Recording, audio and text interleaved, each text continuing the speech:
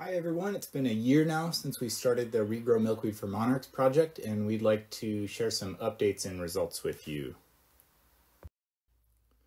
First, we'd like to say thank you to Liz Doria, our lab manager who coordinated the ReGrow website and interacted with many of you. Liz is moving on to new professional opportunities out of state. Unfortunately, this also means that without Liz, we are not planning to repeat the ReGrow experiment this year. Stay tuned though, as we might bring it back online in 2022. So let's start out with a little bit of background and context. Our research group at MSU found in past studies that when common milkweed stems are cut back during the summer, they grow new stems a few weeks later, and that monarch butterflies lay more eggs on these new stems. We also found that these stems had fewer predatory insects and spiders on them than the older stems, which could give monarch eggs and caterpillars a better chance at survival, since in normal circumstances around 80% of the eggs and young larvae are usually eaten by other insects and by spiders. And we found that just hatched caterpillars were indeed more than twice as likely to survive their first few days of life on regrown milkweed stems versus the uncut controls. So these results were very exciting, and they made us wonder if disturbance, i.e. cutting back milkweed stems, could be used strategically to help improve monarch butterfly habitat.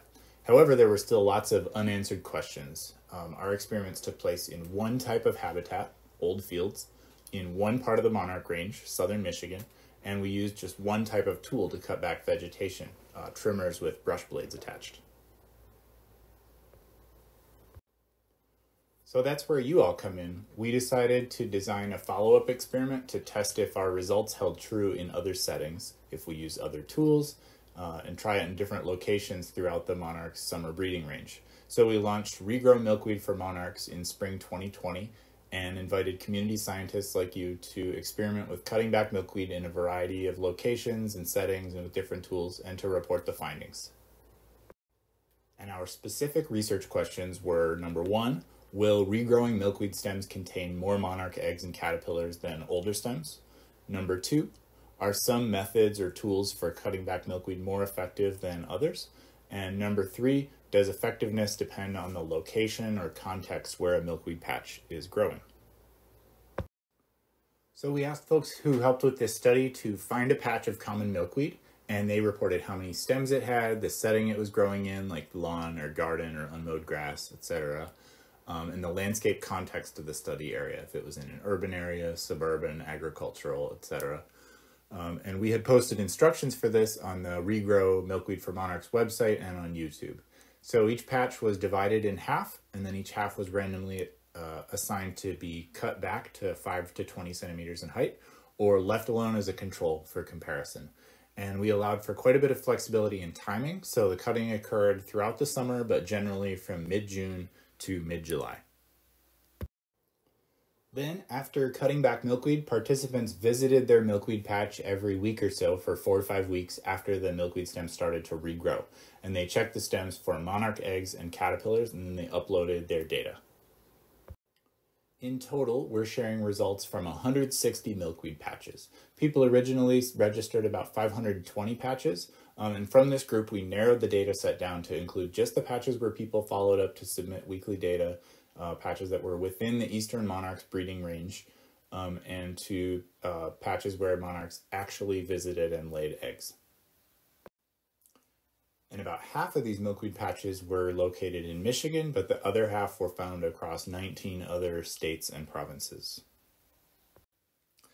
You'll remember that we asked people to use whatever tools they had available to them to cut back milkweed. And the graph on the left here shows that almost all the milkweed patches were cut back with hand tools like pruners or loppers, while a much smaller number, just 13, were cut back with motorized tools like string trimmers, lawnmowers, and so on. The figure in the middle shows that most of the milkweed patches were in suburban landscapes, and the one on the right shows that they tended to be in people's lawns or gardens, although there were folks sending in data from farms, from restored prairies, and other places. So here's what we found, and we have to warn you, it's not totally straightforward. Overall, monarchs laid fewer eggs on the regrowing milkweed stems compared to the older control stems. That's a bit of a surprise, since it's opposite of what we found in our previous studies. By the way, if you're not familiar with how to read this graph, it's called a box plot.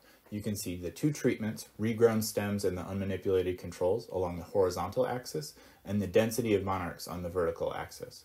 The horizontal line in the middle of each box, the bold line, is the median value or 50th percentile. So half of the observations were larger than this number and half were smaller.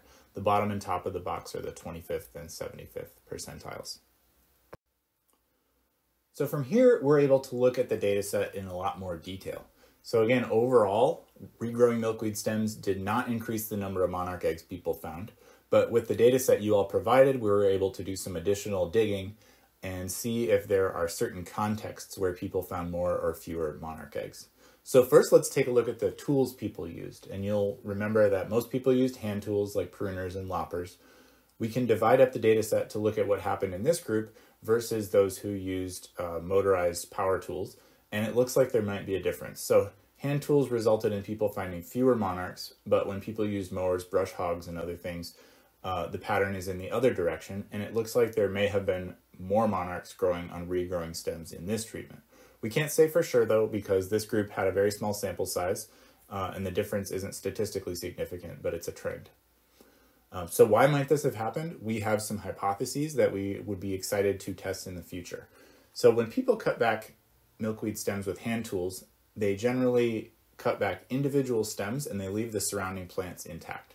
And this could mean that regrowing milkweed stems are hidden under other vegetation, making them less accessible or appealing to monarchs. You'll also remember that our research suggested that regrowing stems are safer habitats because the disturbance removes insect and spiders that could be predators. And it could be that by cutting back milkweed stems while leaving the rest of the habitat alone, leaves the predator community intact, meaning even if the same number of eggs are laid in the regrowing milkweed stems, they're more likely to be eaten. We're not sure about this, but we think it's a really interesting possibility that we could study in the future. Next, there were also some differences depending on what sort of landscape the milkweed patch was in.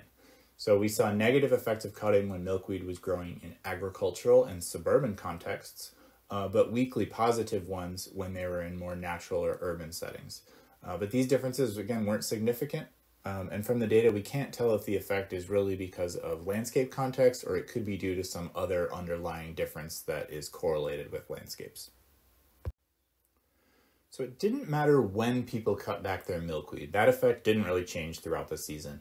However, the size of the milkweed patch does seem to be important. So we divided the milkweed patches into 4 equally sized groups based on how many stems they contained. And then we found that the negative effect of cutting back milkweed was strongest in the smallest patches, those with 22 or fewer stems, and there wasn't much of an effect in the larger patches.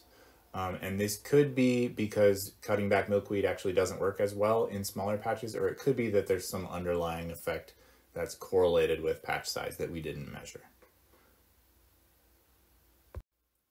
So where do we go from here? We definitely cannot make a blanket recommendation that people cut back milkweed in their backyards to help monarchs. It's just not that simple.